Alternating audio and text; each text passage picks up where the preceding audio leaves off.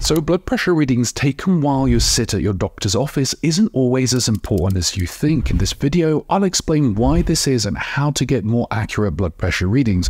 I'm Dr. Khalid, a family doctor from London. Let's dive straight in. Now, blood pressure is a useful screening tool as part of our examination to help tell us how your body is doing. And if it's high, it can be a significant risk factor for things like heart attacks and strokes. But when we do it in a clinic setting, this isn't often an accurate representation of what your blood pressure is doing day to day. So for example, last week I took my son to his doctor's appointment. First of all, we had to wake up earlier than usual. We had to do all of that morning routine much quicker. So we had to do his brushing of his teeth, breakfast, getting him in the car. And then there's the morning traffic that you have to get through to get to the appointment. And then once you're finally there, you need to find parking, which was impossible. So on that day, we ended up actually going down the road, parking further away, rushing to get in time for that doctor's appointment. Now, all of that extra stress and effort can push a person's blood pressure up. Now, you also have to factor in that some people are a little bit nervous about seeing the doctor. We doctors don't bite, but we can understand why people may get nervous. They may have never mentioned a symptom to anyone before, or they may be talking about mental health problems. And other times the doctor might be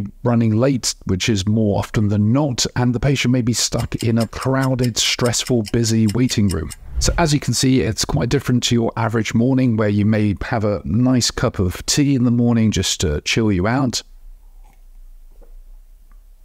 Hopefully not spill it over yourself. In fact, they've coined a phrase for it, and it's called white coat syndrome, even though doctors don't really wear white coats anymore. And the idea was that when you go and see your lovely doctor, your blood pressure would be high. So even if I don't wear a white coat, the effect is much the same. Now, do I still check people's blood pressure in the clinic if the history suggests it? Absolutely. Say someone has a headache and their blood pressure is super high, 220 over 130. Of course, being in a clinic and the pain of the headache is pushing the blood pressure a little bit higher, but that kind of high reading would alarm me, and I'd think about, sending him into hospital, because that would absolutely guide my initial management. Now, if you want to know why I'd be sending that patient in, this video up here somewhere will discuss what low, normal, high, and very high blood pressures are, so have a click on that. Likewise, if someone is unwell and has a temperature, shivery, and they have a very low blood pressure, again, I would be a bit more worried about that patient. So it can absolutely be useful for us, but when is it not useful? And when you are trying to diagnose high blood pressure or hypertension, what you need to do is have an idea of what that person's blood pressure is doing on an average day-to-day basis, not a one-off reading at one moment in time. Like, you wouldn't be checking somebody's blood pressure if they are skydiving and then be like, yo, gee, that's a super high blood pressure, let's just start you on a medication straight away. So how do we get accurate blood pressure readings to diagnose high blood pressure? Well,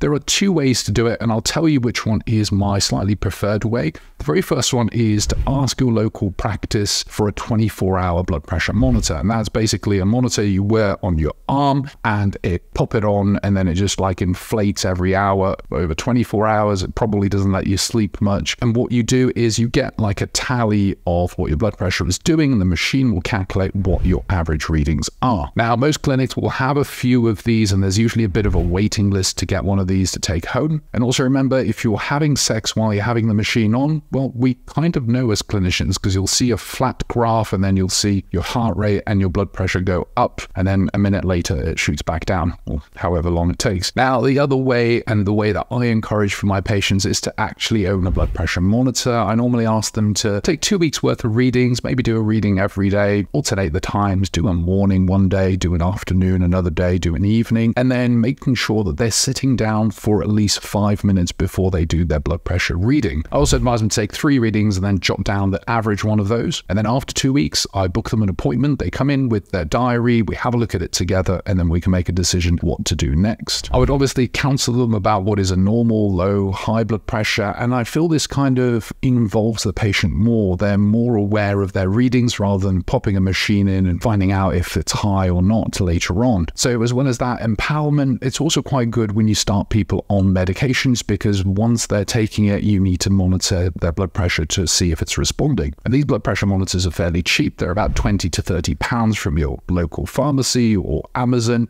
If you do want a PDF of a blood pressure diary, which you can use to record all your blood pressure readings, then that will be in the description below. I'd also recommend clicking on the next blood pressure video, which goes through what the measurements actually mean and when you should be worried. Have a lovely day and peace out.